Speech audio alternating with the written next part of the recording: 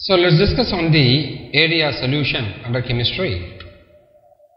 My name is Venkach and I am a Microsoft Most Valuable Professional. Solution. A solution is the homogeneous mixture of one or more solutes dissolved in a solvent. Whereas the solvent, the substance in which a solute dissolves to produce a homogeneous mixture, that's called as solvent. And this is a solvent and this is a solute. Solute, the substance that dissolves in a solvent to produce a homogeneous mixture. So solid plus liquid gives solution.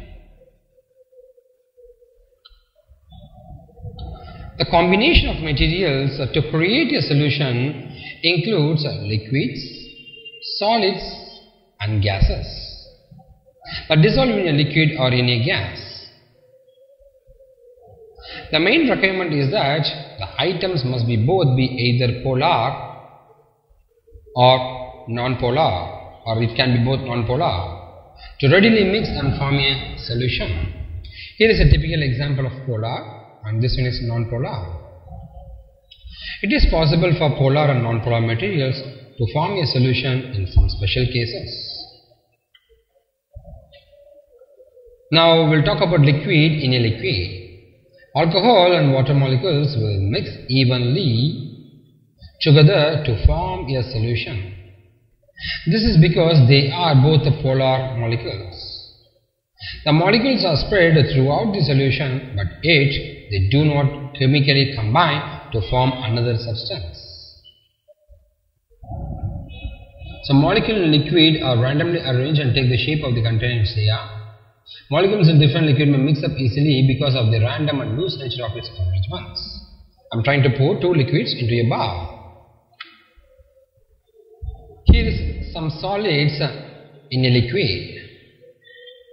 The typical example is, for the previous example you can go with water mixed up with milk, simple. Over here salt with milk. Some solids can dissolve in a liquid to form a solution. So the typical examples are salt in water or sugar in water. Automatically it will start merging.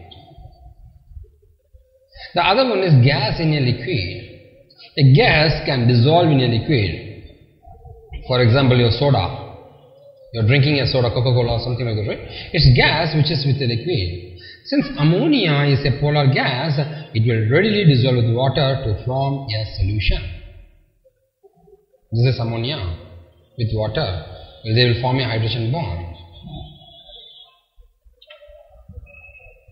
Here is some of the example I want to show you. Gas with the gas is air. Gas with the liquid is carbonated water, which is your soda and something like that. Gas with the solids absorbed chlorine or charcoal.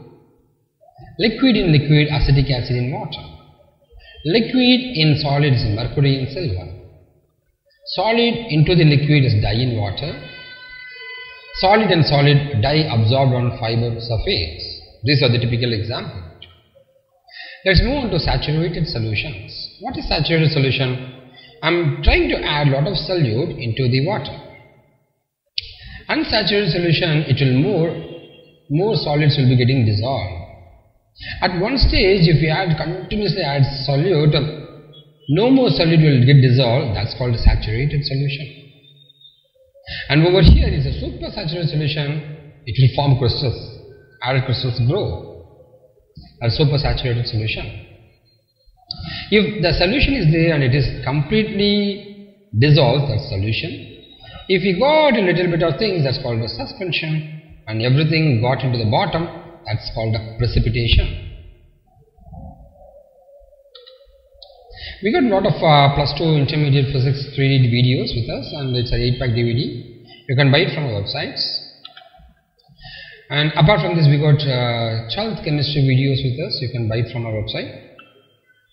And finally, thank you. And you can for more videos, you can subscribe to our YouTube channel, or you can have any questions, you can post it in our YouTube channel so that our expert team will answer it. Thank you.